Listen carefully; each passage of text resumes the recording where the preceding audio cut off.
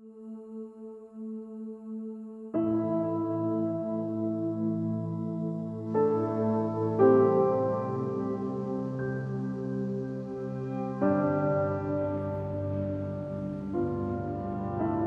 I first heard of it, I was just like, well, maybe I'm just dreaming.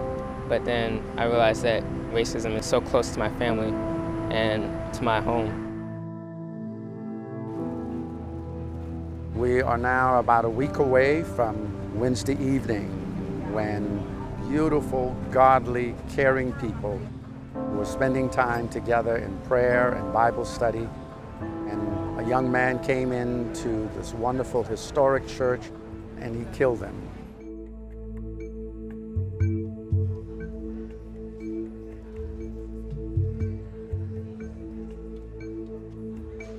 When they died, a piece of all of us died, and so we are all hurting.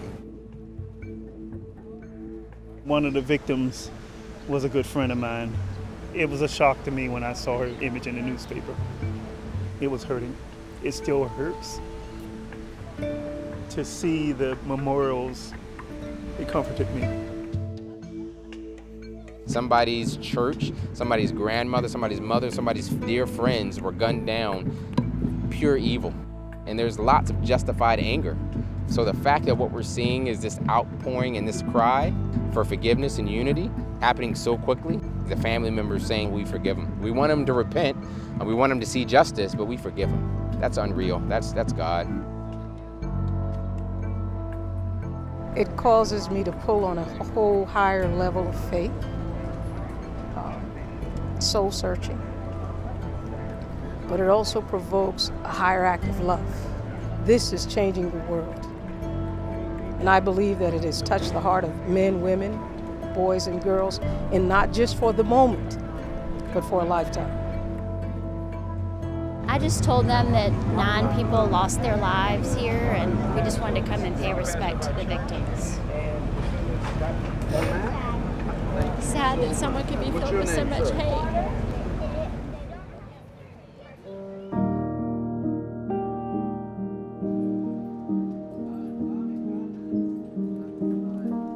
I grew up here. I've experienced the racial division that we have here, how my people hurt, how my ancestors hurt. I have to relive that thing every single day that I wake up in my black skin. Until we come to terms with we got a problem, we can't address it, not fairly.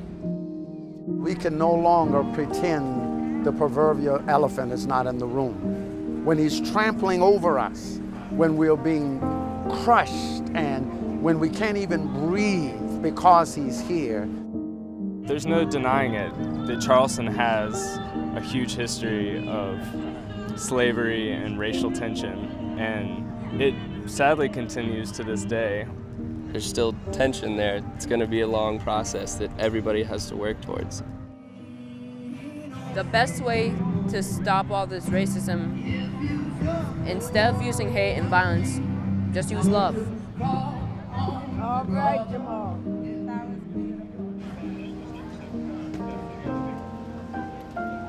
That young man that came in here and did this horrific act, he wasn't born that way.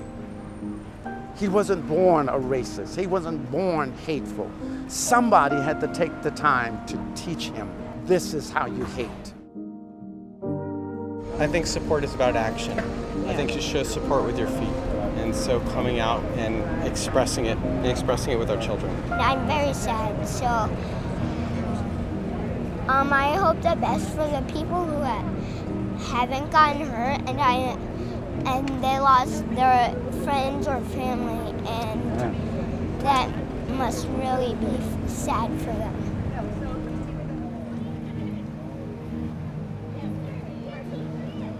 Thank you, sir. By them coming out, it tells us that, you know, you feel our pain. Glory, glory, hallelujah, hallelujah. Since I laid my burdens down. I want to take away from here all of the roses and flowers and teddy bears and expression of love and allow us to utilize that on a daily basis in our homes, in our businesses, just everywhere we go. It should not take this tragedy for us to even embrace one another. We can no longer be silent about issues that divide us. Now it's an opportunity for us to speak, to say what's on our hearts, but then to start looking for real solutions